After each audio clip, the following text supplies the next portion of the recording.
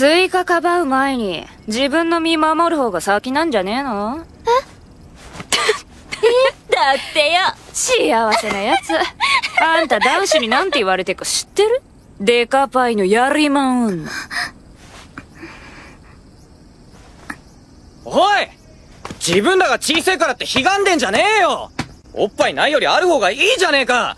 夢とロマンの大きさだ。おっぱいは手のひらに収まるくらいがちょうどいいって意見もあるが、俺は断然でかい派だ。むしろでかいのがいい。いや、大きさなんて関係ねえ。それが朝道のおっぱいなら。